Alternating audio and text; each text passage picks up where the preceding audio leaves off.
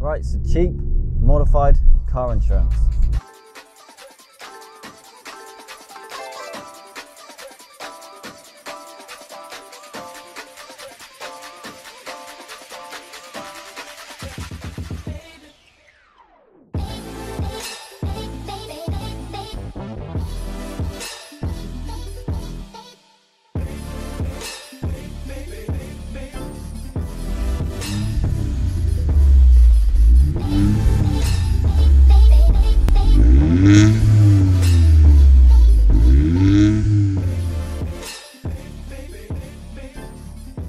Hey guys, and welcome to a new video. Today I'm going to be talking about car insurance and specifically modified car insurance policies. First of all, if you are going to go and modify your car and insure it, you don't want to go on comparison sites like Compare the Market, Confused.com, places like that, because they're going to give you companies that don't specialize in modified policies, which is going to push the premiums up.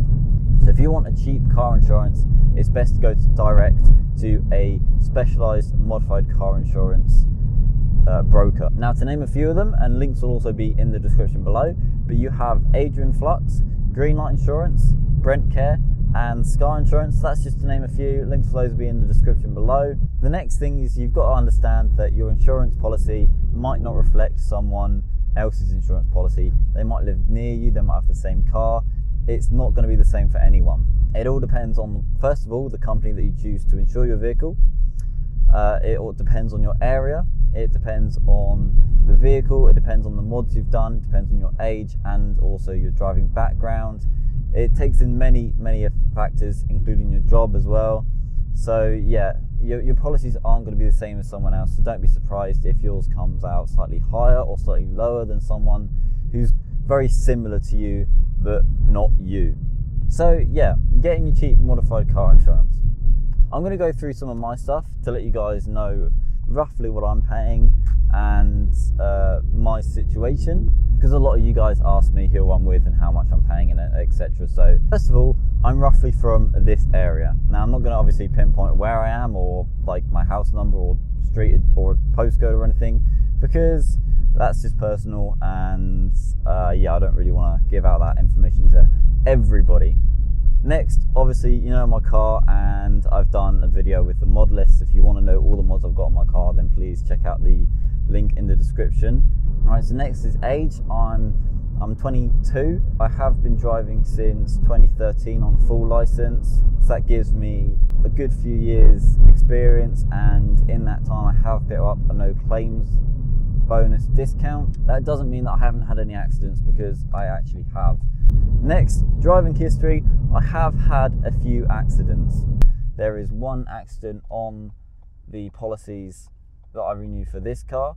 I also have 2 or 3 more accidents, 2 on a different vehicle and a different line of policies, but obviously I've still got to declare it. And there was also an incident that I declared where I hit a deer in this car.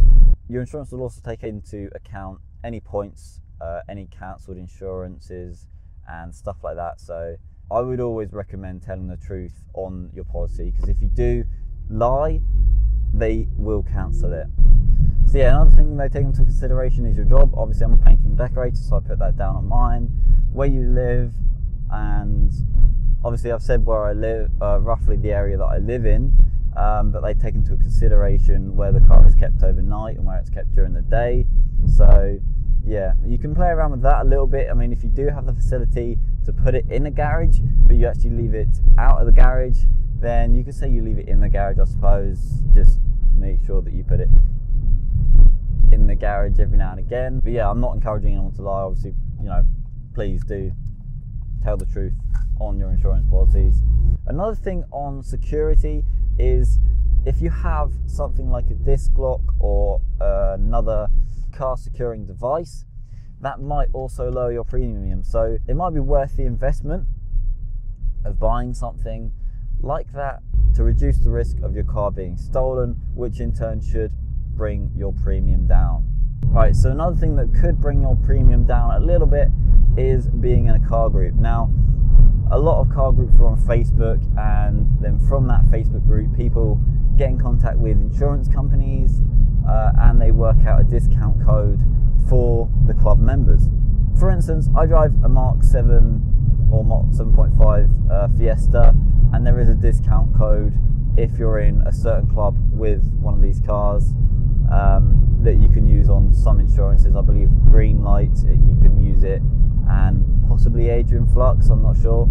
But yeah, it's definitely working out. If you are on Facebook, joining a car club and finding out whether they have a discount code for a certain insurance company.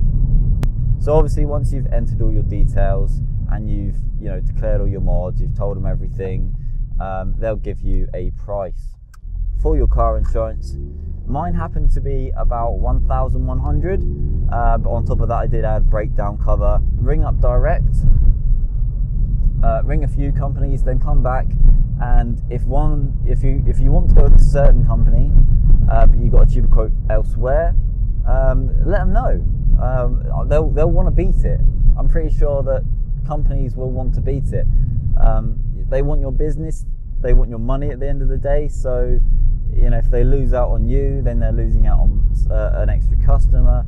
So it's worth a go, guys. If you do ring about and you get a cheaper quote elsewhere, you still want to go with that company.